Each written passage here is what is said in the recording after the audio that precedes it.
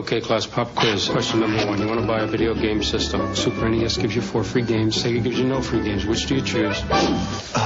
Number 2. Farmer Brown has 4 chickens to trade for a video game system. Super NES gives him 4 free games. Sega, no free games. Which should Farmer Brown choose? Number 3. Buy any Super NES system, and for $3.50 postage, we'll send you Super Mario All-Stars. That's 4 games free. Now, who would miss an offer like that? Could you repeat the question?